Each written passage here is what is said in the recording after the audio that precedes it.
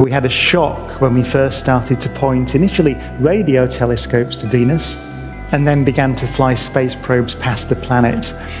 We found that Venus is a scorched world. This is a photograph from a Russian spacecraft called Venera 9, which landed in 1975. It found a world that it could barely survive. It only lasted for around an hour. It measured temperatures of 465 degrees Celsius on the surface. The atmospheric pressure is 90 times the atmospheric pressure on Earth. That means if you or I stood on Venus, we would be toasted and then squashed.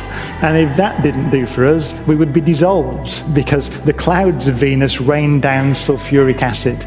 So far from being an idyllic, beautiful bringer of peace, the goddess of love, Venus is the closest world to hell you could imagine.